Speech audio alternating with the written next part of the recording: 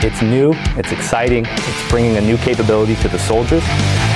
So FTUAS represents the next generation of products, easier to maneuver, modular in nature, worldwide deployable at a moment's notice. FTUAS is a vertical takeoff and landing system, so there's no requirement for ground support equipment to launch and recover the aircraft.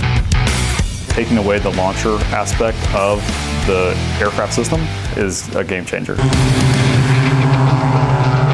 What we're able to do is take the backbone of the Aerosonde, which I love as a baseline. Then what we're able to do is add on all these unique features and kind of grow in ways that we haven't been able to before. We only require one operator. It is a very small footprint in terms of transportability, and it enables the soldiers to move around the battlefield with ease and expedience. It's going to save a lot of lives on the battlefield the way it does today, and also increase our overall battlefield situational awareness and total capability. It's really rewarding to be able to work on a system that does that, and that's certainly what the FTUAS system will continue to do.